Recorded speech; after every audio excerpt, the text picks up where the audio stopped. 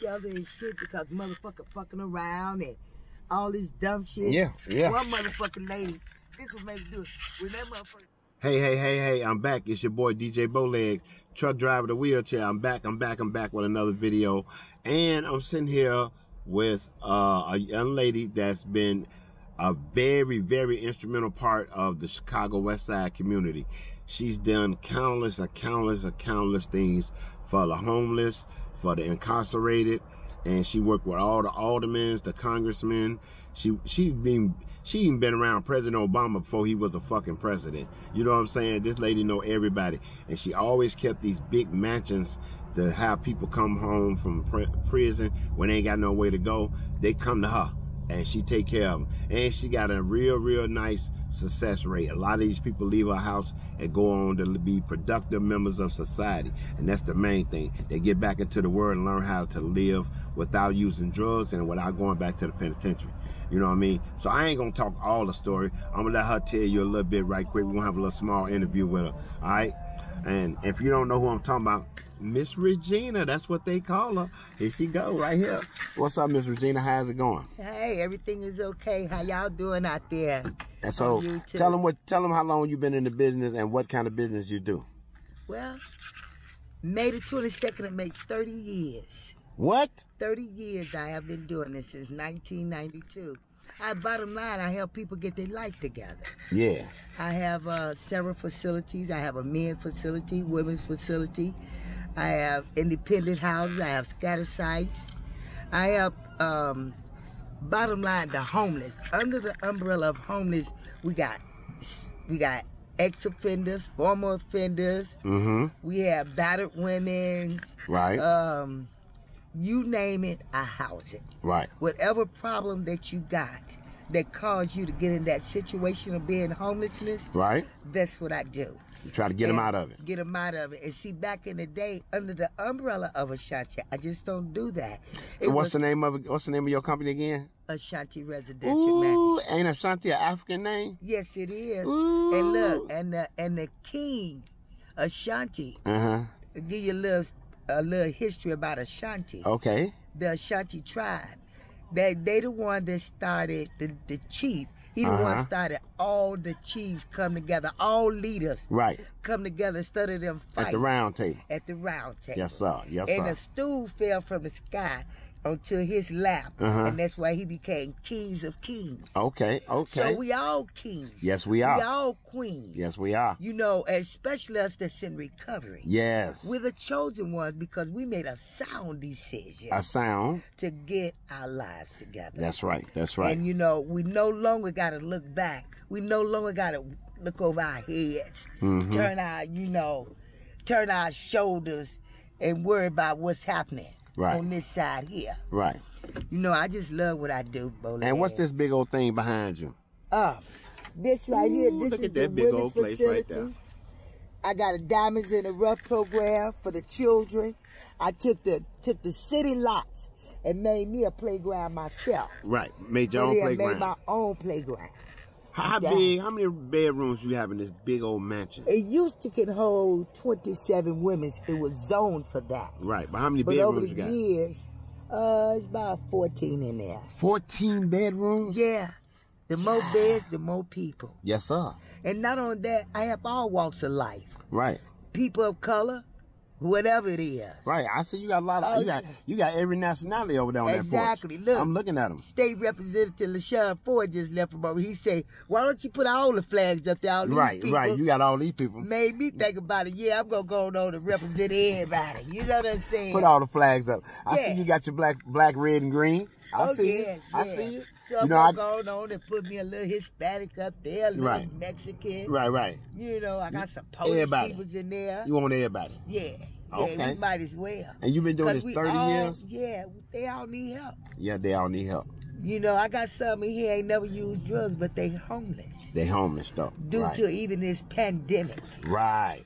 You know, so hey, I help and do whatever I can do. Whatever you need, we feed the community every first Wednesday. But you guys that need food and stuff, come see me. What's the address?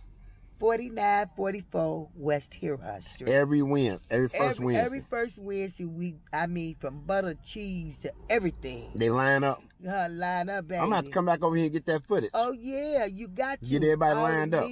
All the meats. Show them the good you're doing in the hood. Yeah, and if y'all know somebody that's hungry, needs some food. Right. Send them to me. Send them to you. I make them a care package. Okay. From the meat to the eggs to the butter to the grits, all of that. Okay. I believe you. I've been knowing you too many years. And I noticed you got a transportation company. Yeah, I formed a transportation company because, like I was saying, it was to get a job. Right. So I talked to a lot of the owners of factories. Right. And believe in a second chance. Right. So I network with 5 factories. Different and I factories. take them to and from work. I know I used to drive for you. Oh yeah. I know. Yes.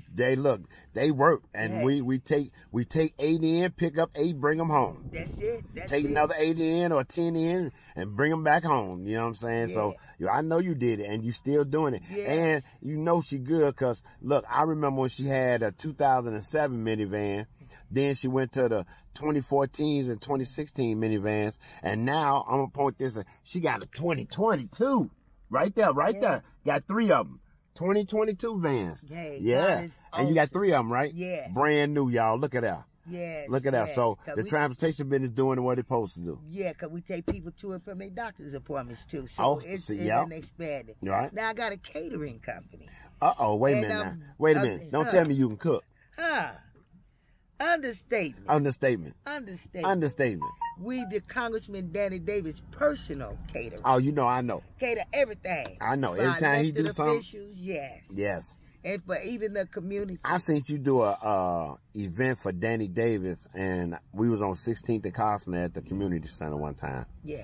And you did, if you didn't have $5,000 worth of food in there, you had so many pots going on that damn stove. Hey. You had stuff all lined up, ready to go. You had like 40 pans of food, chicken, all kind of stuff, man. I was like, God dang. But that man, he always called on you because he know yours going to be right. Hey, from the Rudy to the Tootie. Okay? Yeah, that'd be his Christmas parties. Right. The back to school parade. Back to school parade, That's when I got to cook for over 500 people. Right. And all that. And and we do an excellent spread. I know you do. You've been doing it for years. And you know why? Because in the penitentiary, people take up culinary. Yes, they do. So they go a job. Some of the best cooks is in the penitentiary. I've been to the joint. I've been to the joint. Look, I've been to the joint, and on New Year's Eve, I ate some doggone black-eyed peas from this guy who made them, and he made them in a coffee pot. He made them in a coffee pot, and I promise you, that was the best black-eyed peas I ever looked. When I say best black-eyed peas I ever tasted in my life, I had them in the penitentiary. So I ain't sitting up here telling y'all I've been to the penitentiary. I'm a street guy. I got college sense. I've been to college, but also I got the best of both worlds. Yes. You know what I mean? And I know about the streets, and I know about the penitentiary. I know about street life, and I got book smart also. So it's good to have both. You know what I mean? It's good to have both. Yes, it's definitely good to have both. Yes. And when I tell you the best cooks is in the I'm telling you, it's some fabulous cooks in the penitentiary. And don't get me wrong, I had an X on my back, Bolin. I thank God for executive clemency. Right. So for us that have these X's, don't think you can't get them expunged or sealed or really non-exist. Especially when you're doing what you're supposed to do the right way. Yeah. I had a chance to get mine done, and I didn't even do the paperwork. I was like, because I always had my own business and everything, so I was like, man, I don't care nothing about that. Yeah, but you need to do it. Yeah, I know. I still might do it. Yeah, do it. Do it. Because then what the review board going to do, he going to tell you, say, turn around, sir, and talk to the audience and let them know what you do. Right. And they need to hear that. Right. They need to hear it. Right. They need to hear it. You're right. They need to hear it. And especially now, I'm working with our kids. Right. They need to hear our stories. Yes, they do. They need to see where we came from. Yep. And these kids need to get some guidance. That's it. See, a lot of us say, what was passed down to me. I wouldn't pay. I'd have passed it down to my son. Thank God my mama raised it. I was too busy doing me. Right. And a lot of us did that. Yeah. You know, when they took out of the school prayer. Yeah. I got an 8. I remember used to pray. I used to pray. Yes. We used to pray in school. Yeah. When I was a baby, a shorty, we used to pray in school. Yeah. Right. Do you not know I got 18s and 20s on my premises? Yeah. They say I say they have no fear. When I say no fear. None. None. None. I say you believe in God. They say, who is that? Right. My Lord. They gotta have fear in Look, something. I took them to church first time ever, both of them. Right. Ever been inside of a church. First time. First time. Wow. So we got our work cut out because these kids don't fear nothing. No, they don't. But we got to come on with it. You got to come on with it. We got to help them. Yep. Got to help them. Got to help them. Got to do some. Some got to change. Some got to turn around. You know what I mean? Yeah. It just can't stay the same old way. Because it ain't going nowhere. It's like a spiral going straight down in the ground. Exactly. And like they're spiraling down. They steady going down, down, down, down. And you don't hear nothing good about the youth. And then the killing part, I thank God I know the system taught me. The system. They only gave us 50 years. Right. This is the 53rd year. Right. The penitentiary now is privately owned. Don't no state owner. No. Every bed is broke. It's about money. It's about money. Yes, sir. So yes, one sir. going 6 feet up. I remember when the penitentiary got put on the stock market. That's what I'm talking about. Back in the 90s. Exactly. Yeah, and So you was able to buy stock in the penitentiary. That's right. And that's Buy when that my man was locking everybody up back in the 90s. They was locking everybody up. Now they done got it. That's why they put the guns in our neighborhood. Yeah, so everybody can go to jail again. There you go. Right. If this boy, he done killed him, I go give him 6 years. He ain't no more 14, 15, 21 years old. Right. I got 60 years. I'm getting ready to get paid. Off him. And they get 60,000 per bed. Per bed. Stop playing. Per bed. I ain't got no problem with telling them what's going on. Right. They better wake the fuck up. Excuse my French, y'all. No, you can say your French on here. Right. This is my YouTube channel. You can say your French on here. I could have been myself. Shit. You being yourself. You can say your French, but you know what I'm saying? Right. It's the truth. And I said this to somebody a while back. I said, don't you know when you go to jail, the state get paid off of you? Yes. You're not a person anymore. You become a number. That's it. all you is a number to them. A number and some dollars. Right. You know what I mean? So I tell people, man, when you gonna take back your life? That's it. Take your life back. Yes. You know what I mean? Yes. I took mine back, and you can take yours back. And me I ain't too. no different than you. That's it. Yeah. So look, y'all, I'm gonna end this video. This gonna be part 1. Then we're going to come back. We're going to do a walkthrough of the premises and the facilities and stuff like that. Yeah. And we're going to let y'all get to know this lady on a deeper level, because she's been doing a lot of good in the community for a lot of years, man. Yeah. And I'm talking about what I know. I ain't talking about what I heard. I'm talking about what I know. So on that note, peace out, and I'll come back to y'all later on. Bye. All right, hey, it's your boy DJ Bowleg. Look, truck driver, the wheelchair. I'm back. I'm still over here with Miss Regina, and we was talking to her. And I told you she know everybody. She told you she know all the congressmen, state reps, and all that good stuff. Look who pulled up. State Representative LaShawn Fort. What's up, LaShawn? Bowleg, hi. How you doing, man? I'm doing good. Good. They say you running again. I'm running again. Yeah. So what's your campaign about? You know, it's all about black people, and our communities, uplifting our community. Okay. You know, we definitely have to make sure everybody eats. Okay. You know, it's all about making sure everybody's able to eat. And when people can eat, people are safe. Okay. Now I got a question. I always heard all these different titles. What exactly does a state rep do? I'm glad you asked. We don't do garbage. We don't do rats and potholes. Right. But we do make public policy. Okay. We make public policy in Springfield. We do the budget for the state. Okay. And we send the money to the city and the county and to school districts. Okay. And the park districts. Okay. And we deal with the Department of Corrections. We deal with the Department of Human Services. When people have Medicaid problems, right, we deal with that. Oh, well, I'm glad you're in there, because you probably, made some policies for me, because, I was driving truck, and when I got that surgery over at University of Illinois, I ended up in a wheelchair, you know what I mean? And I'm telling you, my Medicaid, I'd never been on Medicaid in my life. Well, I've been working. People don't understand. I didn't know. Yeah. I used to hear all the bad stuff. You don't have no bills, do you? No, I don't. Right. That's look. I had a $35,000 surgery. This wheelchair I got costs over $3,500. People need to understand. And it fits me. It's made, tailor-made for me and me only. Guess what? And that's what people got to realize. I know that we wanted more from President Obama. Right. But President Obama made it possible for men to get health insurance.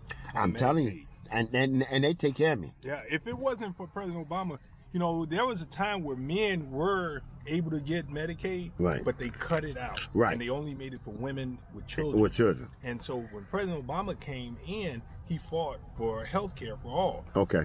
The people that benefit the most are people on Medicaid. So if you are unemployed, underemployed, sign up for Medicaid. Make sure you get the health insurance so you can take care of yourself. Men should be checking their prostate.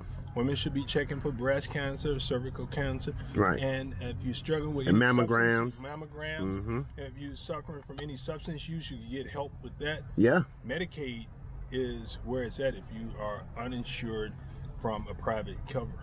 And I'm telling you, it works, man, because I had never been on it in my life. But once I had got on it, I was like, man, I ain't used to this stuff, man. You got to do this and do this and do this. I just used to pay my insurance and go to any doctor I wanted to. But once I understood the system and how it worked, I'm telling you, it worked in my favor. Then they was giving me food stamps. Yeah. What? So make sure I got food stamps right now, big fella. Yes, sir. I got. Hey, look, man, it was good. You just never know who you might run into, and it's always good to run into people, man, and talk to. I never knew what the state rep did. I never knew. Now I know. So it's good to get information and education about how the state can work for you. So that's enough of this right now, because it might be somebody else pull up while I'm over here. I'm gonna talk to y'all later. Peace.